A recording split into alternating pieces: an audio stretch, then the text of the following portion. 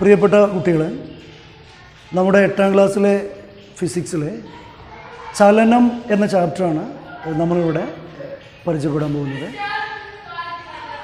ചലനം വളരെ സിമ്പിളായിട്ടുള്ളൊരു വാക്കാണ് ചലനം. നമുക്കറിയാം, നമ്മുടെ ചുറ്റുപാടിലെല്ലാം ചലിച്ചുകൊണ്ടിരിക്കുകയാണ്. ഭൂമി സ്വയം ഭ്രമണം ചെയ്യുന്നു. ഭൂമി സൂര്യനെ ചുറ്റി പരിക്രമണം ചെയ്യുന്നു. സൂര്യനും ഭൂമിയും മറ്റ് ഗ്രഹങ്ങളെല്ലാം കൂടി ചേർന്ന് മൊത്തത്തിൽ പരിക്രമണം ചെയ്യുന്നു. ഇങ്ങനെ നമ്മൾ എവിടെ നോക്കിയാലും ചലനം എന്നുള്ളൊരവസ്ഥയാണ്. നമ്മൾ പാഠഭാഗത്തിലേക്ക് വരാം. ഞാൻ എൻ്റെ കയ്യിൽ ഈ ഒരു ഡസ്റ്റർ ഇങ്ങനെ വെച്ചിട്ടുണ്ട്. നോക്കൂ, ഞാൻ നിങ്ങളോട് ചോദിക്കുകയാണ്, ഈ ഡസ്റ്റർ ചലിക്കുന്നുണ്ടോ? നിങ്ങൾ വളരെ സിമ്പിളായിട്ട് ഉത്തരം പറയും, ചലിക്കുന്നില്ല. എന്നാൽ ഈ ഒരു ആക്ടിവിറ്റി നോക്കൂ. ഞാൻ ഡസ്റ്റർ ഇങ്ങനെ കൊണ്ടുവന്നു. ഇപ്പം നിങ്ങളോട് ചോദിക്കുകയാണ്, എന്താണ് ഈ ഡസ്റ്ററിൻ്റെ അവസ്ഥ? നിങ്ങൾ പെട്ടെന്ന് പറയും, ചലിക്കുന്നുണ്ട്. എന്താ രണ്ടും തമ്മിലുള്ള വ്യത്യാസം? ആദ്യത്തെ നോക്കാം. കയ്യിൽ വെച്ചിരിക്കുന്നു. ഈ സമയത്ത് ഡസ്റ്ററിൻ്റെ സ്ഥാനത്തിന് പ്രത്യേകിച്ചൊരു മാറ്റമില്ല. ഈ ഇരുത്തം തന്നെ ഇരുന്നുകൊണ്ടിരിക്കുക. സ്ഥാനം അങ്ങനെ തന്നെ ഇരിക്കുന്നു. അപ്പോൾ സ്ഥാനം മാറുന്നില്ല. അതാണ് നിശ്ചലാവസ്ഥ എന്ന് പറയുന്നത്. ഒരു വസ്തുവിൻ്റെ സ്ഥാനം മാറുന്നില്ലെങ്കിൽ ആ വസ്തു നിശ്ചലാവസ്ഥയിലെന്ന് പറയാം. ഇനി നോക്ക്, രണ്ടാമത്തെ ആക്ടിവിറ്റി ഇങ്ങനെ കൊണ്ടുപോകും. ഈ സമയത്ത് ആദ്യം സ്ഥാനം ഇവിടെ ആയിരുന്നു, പിന്നെ സ്ഥാനം ഇവിടെയാണ്, പിന്നെ സ്ഥാനം മാറിക്കൊണ്ടിരിക്കുന്നു. അപ്പോൾ നിങ്ങൾ പറയുന്നത് ചലിക്കുന്നുണ്ട്. അപ്പോൾ ചലനാവസ്ഥയും നിശ്ചലാവസ്ഥയും തീരുമാനിക്കുന്നത് വസ്തുവിൻ്റെ സ്ഥാനമാണ്. അപ്പോൾ എന്താ നിശ്ചലാവസ്ഥ പറഞ്ഞാൽ? ഒരു വസ്തുവിൻ്റെ സ്ഥാനം മാറുന്നില്ലെങ്കിൽ നമുക്ക് എന്ത് പറയാം? ആ വസ്തു നിശ്ചലാവസ്ഥയിലാണ്. ഒരു വസ്തുവിൻ്റെ സ്ഥാനം തുടർച്ചയായി മാറുന്നുണ്ടെങ്കിൽ നമുക്ക് എന്ത് പറയാം? ആ വസ്തു ചലനാവസ്ഥയിലാണ്. അത് നമ്മൾ സാധാരണ പറയാം മോഷൻ ആൻഡ് റെസ്റ്റ്, ചലനവും നിശ്ചല അവസ്ഥയും. ഓക്കെ, അപ്പോൾ നിങ്ങൾക്ക് ചലനാവസ്ഥയെക്കുറിച്ചും നിശ്ചലാവസ്ഥയെക്കുറിച്ചും ധാരണ വന്നു എന്ന് ഞാൻ മനസ്സിലാക്കുന്നു. ഞാൻ നിങ്ങളൊരു ക്വസ്റ്റ്യൻ ചോദിക്കാം. നിങ്ങൾ ബസ്സിലൊരു യാത്ര പോകണം. നിങ്ങൾ വീടിനടുത്ത് നിന്നുള്ള ബസ് സ്റ്റോപ്പിൽ നിന്ന് തൊട്ടടുത്തുള്ള ടൗണിലേക്ക് ബസ്സിൽ യാത്ര പോകുന്നു. ബസ്സിൽ കയറി നിങ്ങൾക്ക് നല്ലൊരു സീറ്റൊക്കെ കിട്ടി. നിങ്ങൾ സ്വസ്ഥമായിട്ടിരിക്കുക, സീറ്റിലിരിക്കുകയാണ്. സീറ്റിലിരിക്കുമ്പോൾ എന്താ അവസ്ഥ? നിങ്ങളുടെ സ്ഥാനം മാറുന്നില്ല, സീറ്റിൽ അങ്ങനെ ഇരിക്കുന്നു. എൻ്റെ ക്വസ്റ്റ്യൻ ഇതാണ്, നിങ്ങൾ ആ ബസ്സിൽ സീറ്റിലിരുന്നു കൊണ്ട് യാത്ര ചെയ്യുമ്പോൾ നിങ്ങൾ ചലനാവസ്ഥയിലാണോ നിശ്ചലാവസ്ഥയിലാണോ? എന്തായിരിക്കും നിങ്ങളുടെ ഉത്തരം? രണ്ട് രീതിയിൽ ഉത്തരം വരാം. ഒന്ന്, ബസ്സിലിരിക്കുകയാണ്, ആ സീറ്റ് ഒരേ സീറ്റാണ്, ഒരേ സ്ഥാനമാണ്, അതുകൊണ്ട് നിശ്ചലാവസ്ഥയിലെന്ന് പറയാം. ഇനി നിങ്ങൾ ബസ്സിൽ നിന്ന് എവിടുന്ന കയറിയത്? നിങ്ങൾ വീടിനടുത്തുള്ള ബസ് സ്റ്റോപ്പിൽ നിന്നാണ് കയറിയത്. ബസ് പോയിക്കൊണ്ടിരിക്കുകയാണ്. അപ്പോൾ നിങ്ങൾ ആദ്യം എവിടെയായിരുന്നു? വീടിനടുത്തായിരുന്നു. ഇപ്പോൾ ബസ് പോകുന്ന നിങ്ങൾ സ്ഥാനം മാറിക്കൊണ്ടിരിക്കുന്നു. അപ്പോൾ നിങ്ങൾക്ക് വേണമെങ്കിൽ എന്ത് പറയാം? ചലനാവസ്ഥയിലാണെന്നും പറയാം. ഞാൻ പറയും നിങ്ങൾ ചലനാവസ്ഥയിലുമാണ്, നിശ്ചലാവസ്ഥയിലുമാണ്. എങ്ങനെ നിശ്ചലാവസ്ഥയിലാവുന്നത്? ബസ്സിനെ അപേക്ഷിച്ച് നോക്കുമ്പോൾ നിങ്ങളുടെ സ്ഥാനം മാറുന്നില്ല, നിങ്ങൾ ഒരേ സീറ്റിലാണ്. എന്നാൽ റോഡിനെ അപേക്ഷിച്ചോ ചുറ്റുപാടിനെ അപേക്ഷിച്ചോ നിങ്ങളുടെ സ്ഥാനം മാറിക്കൊണ്ടിരിക്കുന്നു. അപ്പോൾ എനിക്കെന്ത് പറയാം? നിങ്ങൾ ചലനാവസ്ഥയിലാണ്. അപ്പോൾ ബസ്സിനെ അപേക്ഷിച്ച് നിശ്ചലാവസ്ഥയിലും ചുറ്റുപാടിനെ അപേക്ഷിച്ച് ചലനാവസ്ഥയിലുമാണ്. അപ്പോൾ ചലനവും നിശ്ചലാവസ്ഥയൊക്കെ പറയുമ്പോൾ അതിനൊരു റെഫറൻസ് വേണം. അത് നമ്മൾ വിളിക്കുന്ന പേര് അവലംബകം എന്നാണ് വിളിക്കുക. അവലംബകം. നമ്മൾ ഏത് വസ്തുവിനെ അടിസ്ഥാനമാക്കിയാണ് ചലനവും നിശ്ചലാവസ്ഥയും പ്രതിപാദിക്കുന്നത്, ആ വസ്തുവിനെ വിളിക്കുന്ന പേരാണ് അവലംബകം അഥവാ ഫ്രെയിം ഓഫ് റെഫറൻസ്.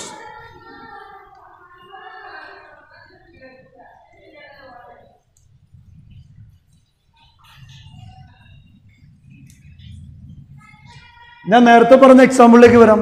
ബസ്സിൽ നിങ്ങൾ ഇരുന്നുകൊണ്ട് യാത്ര ചെയ്യുമ്പോൾ ബസ് അവലംബമായി എടുക്കുമ്പോൾ നിങ്ങൾ നിശ്ചലാവസ്ഥയിലാണ്.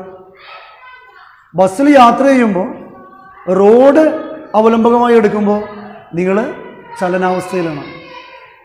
ഇനി വേറൊരു എക്സാമ്പിൾ പറയാം. സാധാരണ നിങ്ങളൊക്കെ കാണുന്ന ഒരു എക്സാമ്പിളാണ്.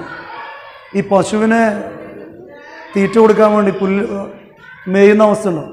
പശു ഇങ്ങനെ പുല്ല് തിന്നാൻ വേണ്ടി നടന്നുകൊണ്ടിരിക്കും. പശുവിൻ്റെ പുറത്തുള്ള കാക്കയോ കുരുവിയൊക്കെ വന്നിരിക്കും. പശുവിൻ്റെ പുറത്തുള്ള ചെറിയ പ്രാണികളൊക്കെ തിന്നാൻ വേണ്ടി കുരുവികളൊക്കെ വന്നിരിക്കും.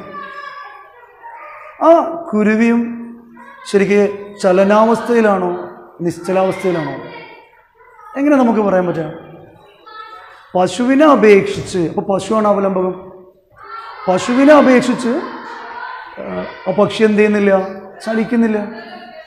എന്നാൽ ചുറ്റുപാടിനെ അപേക്ഷിച്ചോ എന്ത് ചെയ്യുന്നുണ്ട്? ചലിക്കുന്നുണ്ട്. അപ്പോൾ ആദ്യ അവലംബകം പശുവാണ്, അപ്പോൾ ചലിക്കുന്നില്ല. രണ്ടാമത്തെ അവലംബകം ഏതാണ്? ചുറ്റുപാടാണ്. അപ്പോൾ പശു എന്ത് ചെയ്യുന്നുണ്ട്? പക്ഷി എന്ത് ചെയ്യുന്നുണ്ട്? ചലിക്കുന്നുണ്ട്. അപ്പോൾ ചലനവും നിശ്ചലാവസ്ഥയും പറയുന്നതിന് നമ്മൾ എടുക്കുന്ന ഏതൊരു വസ്തുവിനും എന്ത് വിളിക്കാം? അവലംബകം എന്ന് വിളിക്കാൻ സാധിക്കും. ഓക്കെ, അപ്പോൾ നമ്മൾ ഇൻട്രൊഡക്ഷനായിട്ട് ചലനാവസ്ഥയും അതേപോലെ തന്നെ നിശ്ചലാവസ്ഥയാണ് പറഞ്ഞത്.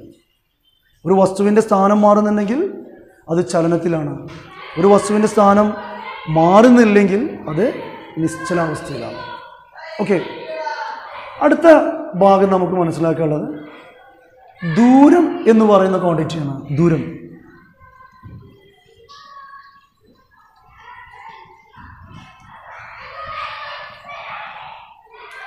ദൂരം എന്താണെന്ന് ചോദിച്ചാൽ നിങ്ങൾ ചോദിക്കും, എന്തായി മാഷ് ചോദിക്കണം? ദൂരം എന്ന് പറഞ്ഞാൽ എല്ലാവർക്കും അറിയുന്നതല്ലേ. നിങ്ങൾ നിർവചിക്കാൻ പറ്റുമോ? എന്താ ദൂരം എന്ന് പറഞ്ഞാൽ? ഒന്ന് പറഞ്ഞു നോക്കിയേ, എന്താ ദൂരം? പരീക്ഷയ്ക്ക് നിങ്ങളോട് ചോദിക്കാം, ദൂരം എന്താണെന്ന് എഴുതാം. എന്താ എഴുതാൻ? ശരിക്കും ദൂരം എന്ന് പറഞ്ഞാൽ ഒരു വസ്തു അല്ലെങ്കിൽ ഒരാൾ, ഒരു വസ്തു സഞ്ചരിച്ച നീളമാണ് ദൂരം. നമ്മളവിടെ അളക്കുന്നത് നീളമാണ്, അല്ലാതെ വസ്തു സഞ്ചരിച്ച സമയമോ അല്ലെങ്കിൽ വസ്തുവിൻ്റെ ഭാരമൊന്നുമല്ല. വസ്തു സഞ്ചരിച്ച പാതയുടെ നീളം എന്ന ക്വാണ്ടിറ്റിയാണ് നമ്മൾ എന്ത് ചെയ്യുന്നത്? അളക്കുന്നത്. അപ്പോൾ നീളമാണ് എന്ത്? ദൂരം. ഫിസിക്സിൽ ദൂരം എന്ന് പറഞ്ഞാൽ അങ്ങനെ തന്നെ പറയണം. ഒരു വസ്തു സഞ്ചരിച്ച നീളമാണ് ദൂരം.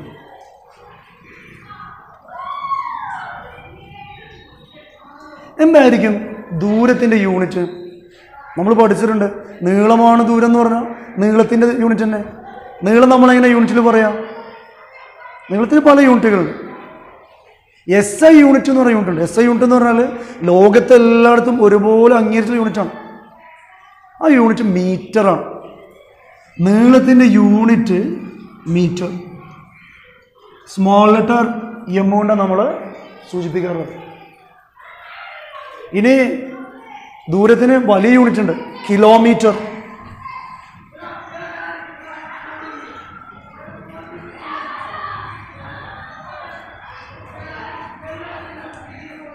ഒരു കിലോമീറ്റർ എന്ന് പറഞ്ഞാൽ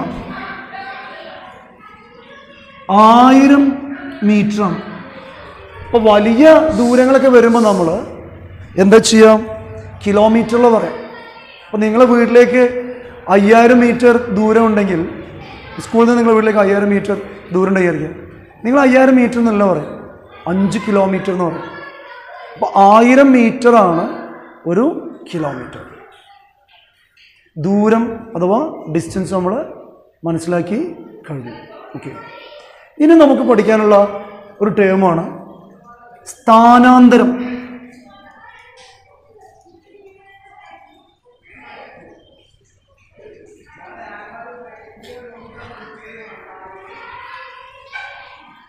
സ്ഥാനാന്തരം അഥവാ ഡിസ്പ്ലേസ്മെന്റ്.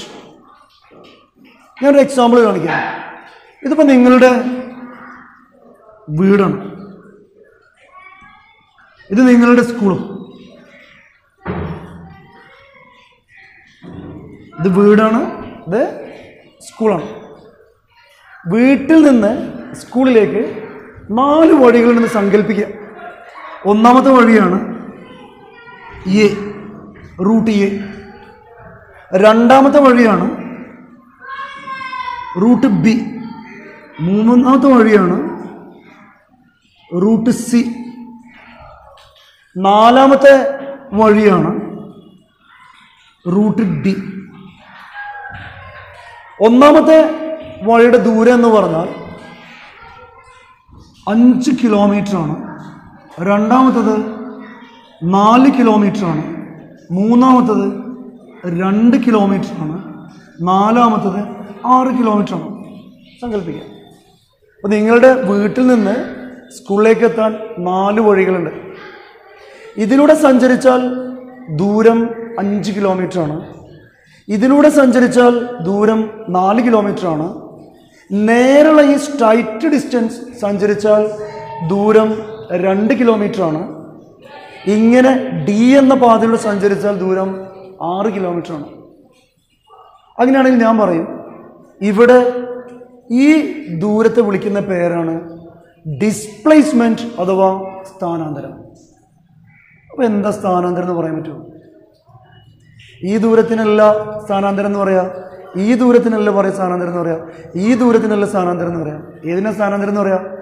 നേരെയുള്ള ഈ ദൂരത്തിനാണ് സ്ഥാനാന്തരം എന്ന് പറയാം. അപ്പോൾ എന്താ സ്ഥാനാന്തരം? ഒരു വസ്തുവിൻ്റെ ആദ്യ സ്ഥാനവും അത് അവസാനം എത്തി നിൽക്കുന്ന സ്ഥാനവും തമ്മിലുള്ള നേർരേഖാ ദൂരമാണ് സ്ഥാനാന്തരം. ദൂരവും സ്ഥാനാന്തരവും വ്യത്യാസമുണ്ട്. ഒരാളിപ്പോൾ ഇങ്ങനെ സഞ്ചരിച്ചാലും 5 കിലോമീറ്റർ ഉണ്ട്. അപ്പോഴും സ്ഥാനാന്തരം എത്രയെന്ന് വെച്ചാൽ നമ്മൾ പറയാം, ഈ ദൂരത്തെ പറയാം.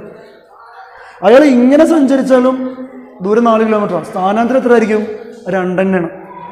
അയാൾ ഇങ്ങനെ സഞ്ചരിച്ചാലും സ്ഥാനാന്തരം എത്ര? 2 തന്നെ. അതായത് നമ്മൾ നോക്കൽ ആദ്യം എവിടെയാണ്, അവസാനം എവിടെയാണ്. ആദ്യ സ്ഥാനത്ത് നിന്ന് അവസാന സ്ഥാനത്തിൽ നേരെയുള്ള ദൂരം, straight distance between initial position and final position എന്ന് പറയാം. ആദ്യ സ്ഥാനവും അന്ത്യസ്ഥാനവും തമ്മിലുള്ള നേരെയുള്ള ദൂരം, അല്ലെങ്കിൽ പറയാം ഏറ്റവും ചെറിയ ദൂരം എന്ന് പറയാം. ഏറ്റവും ചെറിയ ദൂരം ശരിക്കും നേരെയല്ലേ, ബാക്കി എല്ലായിടത്തും പോലെ സമയം കൂടും. അപ്പോൾ ഏറ്റവും ചെറിയ ഡിസ്റ്റൻസ് അല്ലെങ്കിൽ നേർരേഖാ ദൂരമാണ് സ്ഥാനാന്തരം. ദൂരവും സ്ഥാനാന്തരവും തമ്മിലൊരു വലിയ വ്യത്യാസമുണ്ട്. ഒന്ന് ഇത് തന്നെയാണ്, സഞ്ചരിച്ച നീളമാണ് ദൂരം. ഇവിടെ സഞ്ചരിക്കണം എന്നില്ല, ആദ്യ സ്ഥാനവും അന്ത്യസ്ഥാനവും തമ്മിലുള്ള നേർരേഖാ ദൂരമാണ് ഒരു വ്യത്യാസം തന്നെ. രണ്ടാമത്തെ വ്യത്യാസം, ദൂരം ഏത് ദിശയിലും ആവാം. വേണ്ട, ഇങ്ങനെയൊക്കെ പോയിട്ട് കൊടുത്തുന്നു, ഇങ്ങനെയൊക്കെ പോയിട്ട് കൊടുത്തുന്നു. പക്ഷെ സ്ഥാനാന്തരത്തിന് കൃത്യമായിട്ടൊരു ദിശയുണ്ട്. ഈ 2 കിലോമീറ്റർ ഈ ദിശയിലല്ലെങ്കിൽ വേറെ ദിശയിലാണെങ്കിൽ അതിൻ്റെ സ്ഥാനം മാറി. അപ്പോൾ സ്ഥാനാന്തരത്തിന് അളവുമുണ്ട്, ദിശയുമുണ്ട്. ദൂരത്തിന് എന്തു മാത്രമേ ഉള്ളൂ? പ്രത്യേക ദിശയില്ല, അളവ് മാത്രമേ ഉള്ളൂ. അളവ് മാത്രമുള്ള ക്വാണ്ടിറ്റി നമ്മൾ വിളിക്കുന്ന പേര് അദിശ അളവുകൾ എന്നാണ്. അദിശ അളവുകളാണ്, അദിശമായ അളവുകൾ. എന്നാൽ ദിശ കൂടി ചേർത്ത് പറയുന്ന ക്വാണ്ടിറ്റികളാണ് സദിശ അളവുകൾ.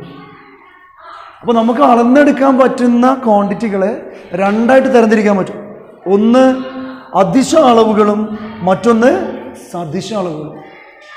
അദിശ അളവുകൾ എന്ന് പറഞ്ഞാൽ അതിന് പരിമാണം മാത്രമേ ഉണ്ടാവുള്ളൂ, അളവ് മാത്രമേ ഉണ്ടാവുള്ളൂ, ദിശ പറയേണ്ട ആവശ്യമില്ല. ഉദാഹരണമായിട്ട് വസ്തുവിൻ്റെ മാസ്, ഭാരം പറയാം. ഇപ്പോൾ നമ്മൾ കടയിൽ പോയിട്ട് പഞ്ചസാര വാങ്ങിക്കുകയാണ്, 10 കിലോഗ്രാം പഞ്ചസാര എന്ന് പറയാം. അത് തെക്കോട്ട് വടക്കോട്ട് ദിശ പറയേണ്ട കാര്യമില്ല.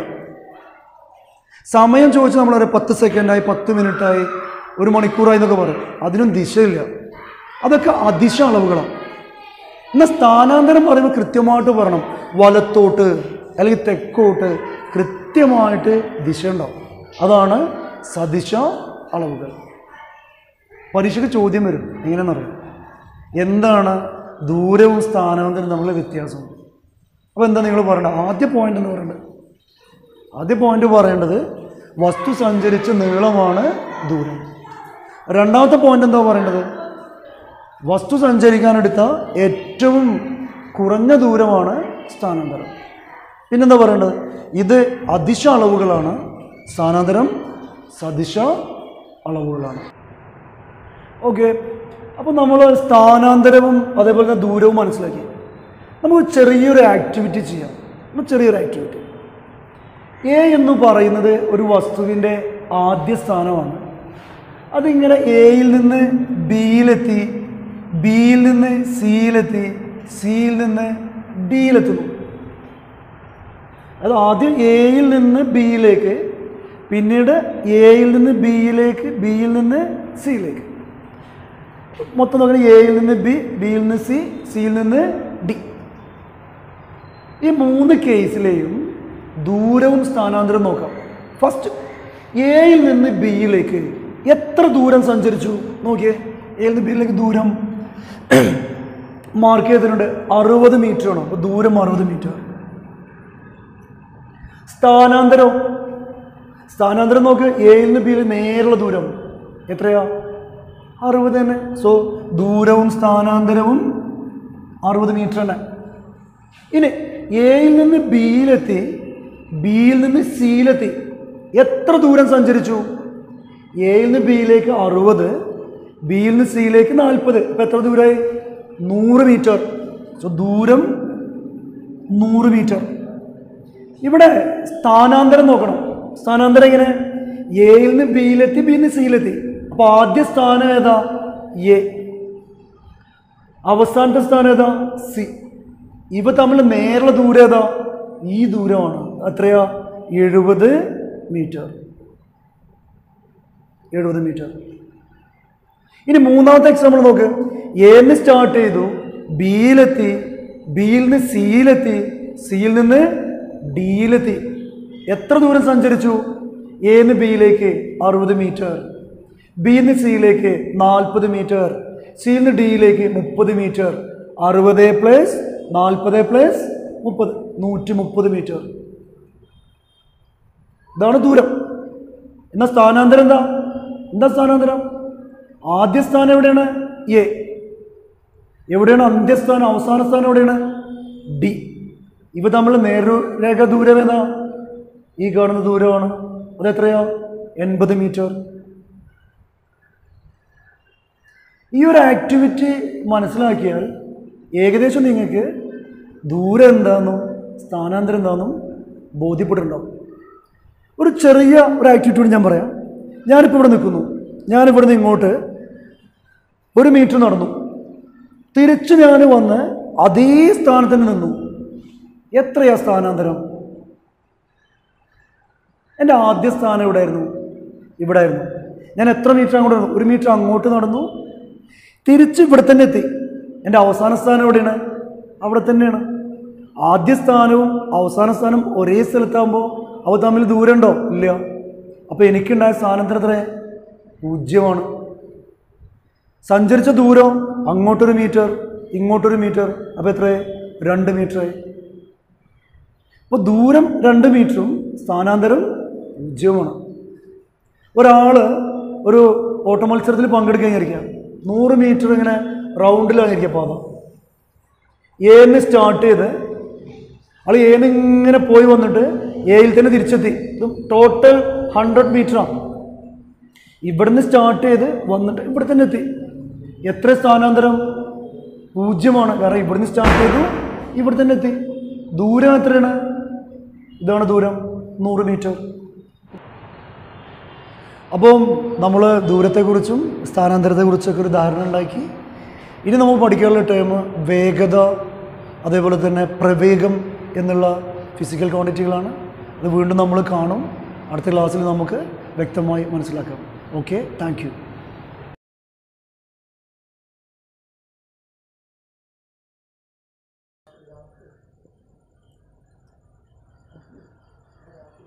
Subscribe our channel and enable the bell icon for the new video. Like, comment and share. Thank you.